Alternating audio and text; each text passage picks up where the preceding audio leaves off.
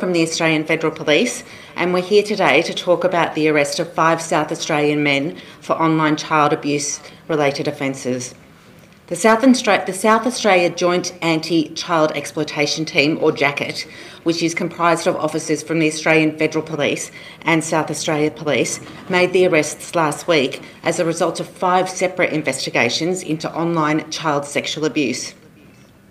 The 5 men were all allegedly identified accessing or sharing photos and videos of children being sexually abused. One of them is accused of trying to sexually groom a teenage girl online. We will allege the 39-year-old man thought he was chatting to a 15-year-old girl who he contacted through Facebook. He allegedly sent sexually explicit images to her and talked about sex acts he wanted to perform. Fortunately, on this occasion, there was not a young girl being exposed to sexually explicit images or being sexually groomed. Rather, it was a covert police officer. This arrest should serve as a warning to any adult who wants to try to prey on vulnerable children online. You might not be talking to a child, you might be talking to a covert police officer. This case shows just how children can be targeted through their online activities. Predators may contact children through games, social media, or other group chat platforms before trying to encourage them to message privately. These offenders are very manipulative. They may pretend to be a child themselves or trick a child into revealing personal information or images which they then use against them. In some cases, we have seen children being groomed and then blackmailed to produce more and more material or images with the fear that if they don't do so, the material will be shared online. Our focus and ultimate goal is removing children from harm and preventing other children from being hurt, wherever in the world they are. This focus on making a difference to a child's life strengthens police resolve to hunt down perpetrators and bring them to justice. We will never give up our fight to keep children safe, but we do need help from parents and carers. Part of the reason why we're here talking to you today is because as a society, we still find it too confrontational to talk about child sexual abuse and exploitation. We must have more conversations with the community and inform them that this crime is more pervasive than ever. Research commissioned by the Australian Centre to Counter Child Exploitation has revealed only 52% of parents or carers talk to their children about online safety. By the time police are called to remove a child from harm or arrest an offender, it's too late. The impacts of sexual abuse on the child victim, their family and their friends is devastating and lasts a lifetime. Supervision is critical, not only to prevent an incident occurring, but so adults can quickly take action if something is wrong. Parents and carers must talk to their children about online safety and understand what apps, games and platforms their children are using. And most importantly, ensure their children feel supported and protected to come to them if they feel uncomfortable online. If your child is or has been a victim, reassure them it's not their fault and there is help available. Children and young people are never to blame for being a victim of online child sexual exploitation. I'll now hand over to my colleague from South Australia Police, Detective Superintendent James Blandford. Good afternoon and thank you all very much for coming. Detective Superintendent James Blandford is my name. I'm the officer in charge of the Public Protection Branch in South Australia Police. The arrest of 5 men last week as a result of the JACET operation with assistance from the ACE in Brisbane is a clear indication of our endeavours to protect children and hold people to an account. One of those men charged last week was identified as a result of public health via Crime Stoppers, and we never take the community interaction and assistance to us for granted. It's vital, and we're well served by our community in their cooperation and their work with their police. We also work with other agencies in Australia and across the world to identify and bring those people who are involved in child exploitation to justice. The exploitation and the abuse of children is a heinous crime and it knows no borders. And we have a very powerful and a very proud partnership with the Australian Federal Police that assist us to actually deal with this international crime with their contacts within Australia and overseas. And we're particularly pleased with the establishment of the ACE in Brisbane as the central hub of child exploitation material which is uploaded from computers to the web, and as a source of reference and referral from our international partners. Our job as the police is to enforce, but that's only part of the equation to actually succeeding in keeping our community safe. Enforcement has to be backed up with prevention and education. It's so important that people inform themselves of the dangers of being online and the vulnerabilities of children to predators who wish to satisfy their own needs, whether that's because of a particular sexual desire for young children, or whether the manufacturing and distribution is done for a personal gain. We implore parents to have conversations with their children. We know it's happening in the schools. We think you know and play safe, but parents and families need to get involved. Children are vulnerable. Children's development is not the same as an adult. They need to be given a nurturing opportunity to grow up and mature. Unfortunately, because of the explosion of online access, they're exposed to things way too early in their lives.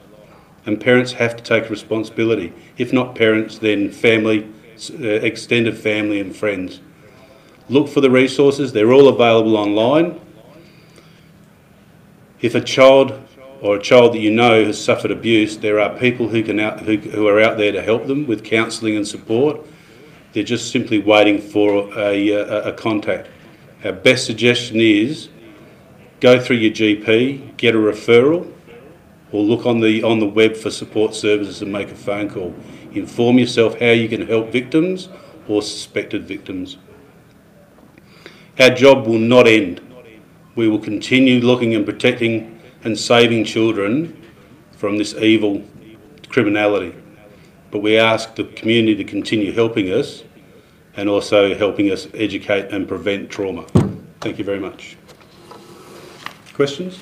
Could you talk us through how horrific some of the images were that you had to seize and look through, or your team had to? Look, without going into any detail for obvious reasons, these images are just dreadful.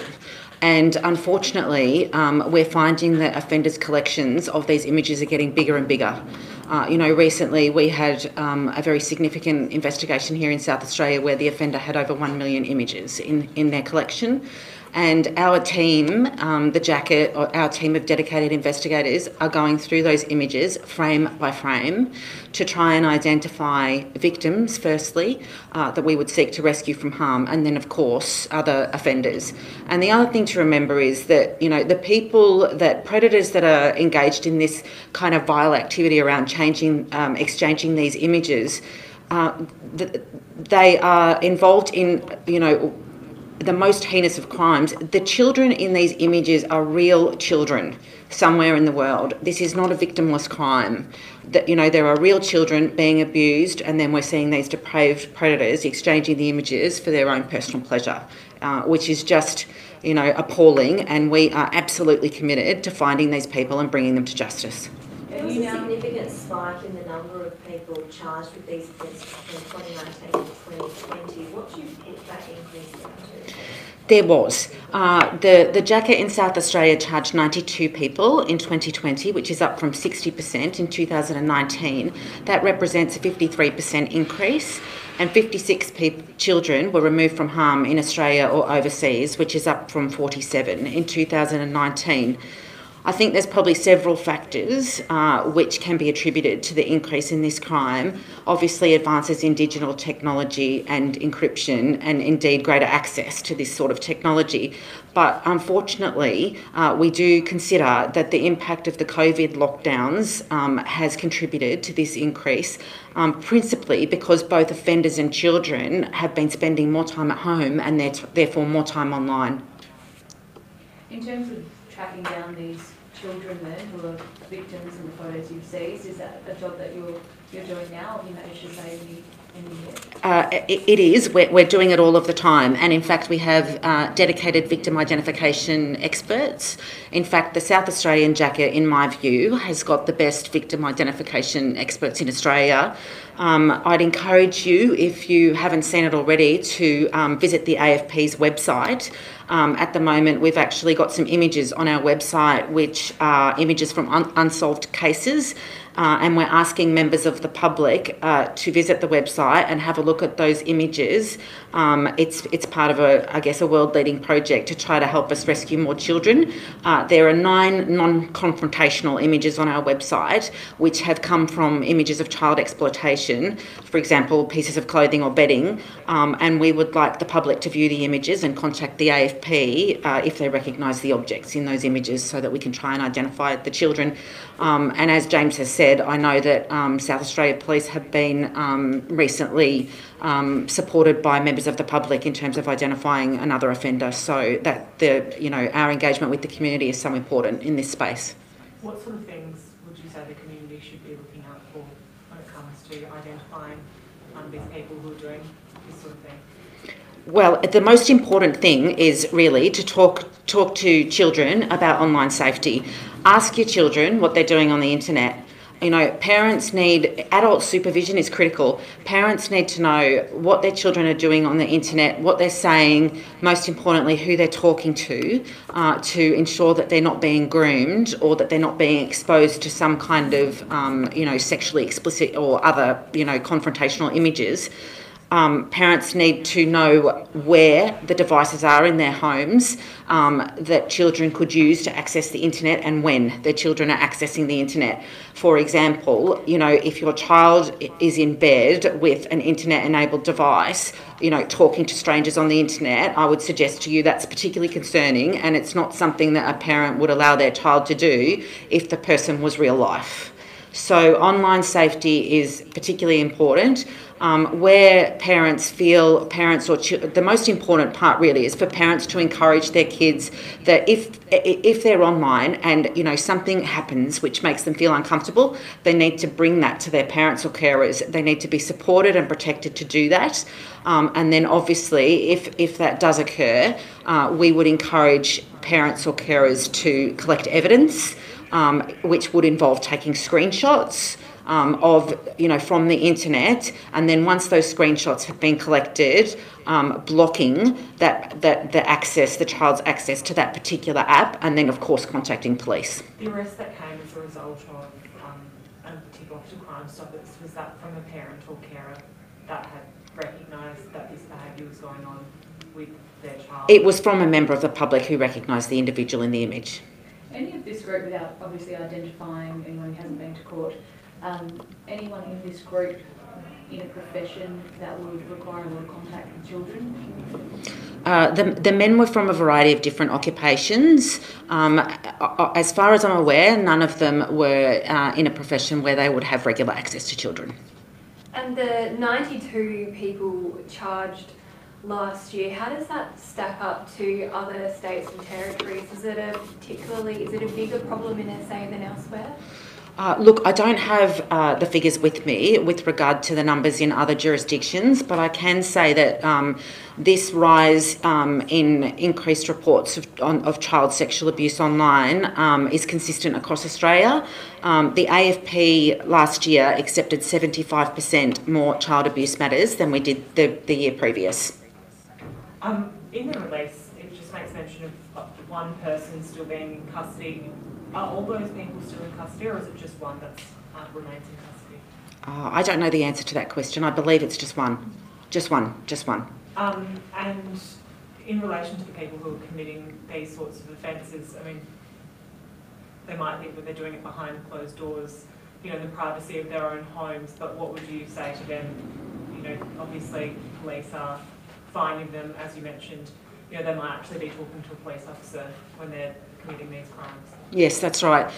What I would say to those people that would have a view that they might exchange sexually explicit images of children or try to groom children online is that you should be very aware. We are absolutely resolute, together with our partners in SAPOL across Australia and across the world. We are committed to keeping children safe, and we are committed to identifying and finding these offenders.